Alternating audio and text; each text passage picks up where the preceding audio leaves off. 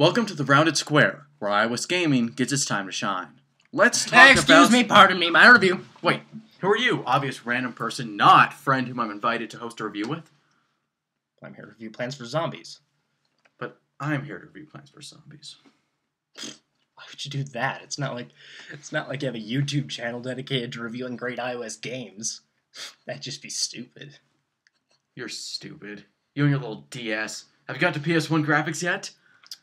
PS1 didn't have stylus. No, wait a minute. Why are we arguing? We're two different gamers with two different backgrounds. Together, we could provide a coherent and non-biased view of this game for our viewers. There's only one logical solution. Real life Plants vs. Zombies match? I just think it goes without saying.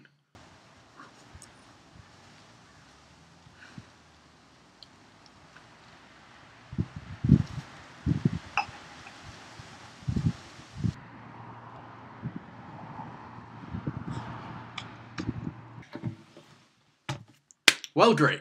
We wasted all our backstory time and have nothing to show. So, should we just do the review together? That kind of does make more sense, though the first idea was obviously superior. Oh, of course. This is Plants vs. Zombies. What? At its core, Plants vs. Zombies is a tower defense game, or at least a unique take on that category. There's no long path to set turrets around that the enemies follow, there's simply a few horizontal rows that the enemies come through. It is a strategy game, but very non-traditional. You have a very nice variety of plants to place, all with unique pros, cons, and funny descriptions in your almanac. Your enemies come in equal variation, skills, and hilarity. Both are managed expertly to create a fantastically smooth difficulty curve. The best part, however, is the sense of accomplishment you get from building up your agricultural defenses. Each player takes a tremendous sense of pride from their unique style and layout. Seeing it fully realized and succeed in protecting them is incredibly rewarding, even if it is reset the very next turn. P to the face! I'm not keeping that.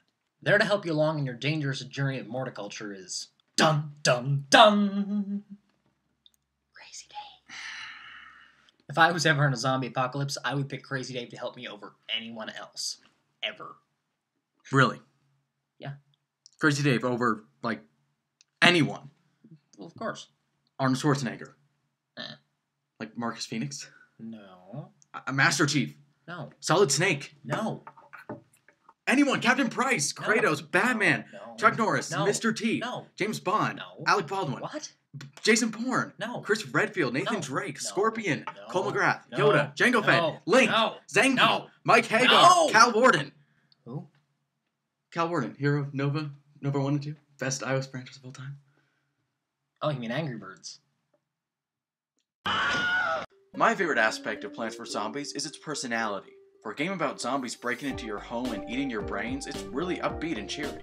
It's bright and colorful, and doesn't take itself too seriously. Even when you fail, it sounds more funny than tragic.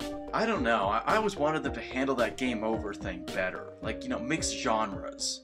Oh no, a zombie broke through my defenses. Switch modes. Headshot! Unique personality. Content galore. And good old-fashioned fun. That you will find in Plants vs. Zombies. That you'll find in the Rounded Square. Yeah, it's also for Nintendo DS. Yeah, with more game modes. It's also on PSN and Xbox Live. Oh, can't forget WiiWare and Android. Oh, and PC. In fact, recently went on to just playing on browser. Heck, it's even on Mac.